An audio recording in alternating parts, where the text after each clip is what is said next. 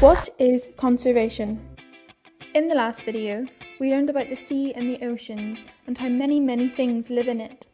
In this video, I mentioned that some animals don't live in the sea but can rely on it for survival, such as the polar bear, sea otters, seals and penguins. Penguins are seabirds, but they're flightless. They live on land for part of the year when they are nesting and spend a lot of time at sea hunting for fish. But there are lots of other seabirds. Seabirds are birds that spend most of their life at sea. Some fly a lot, like this wandering albatross. It has the largest wingspan of any bird and can reach 3.5 meters. This bird can fly all around the world.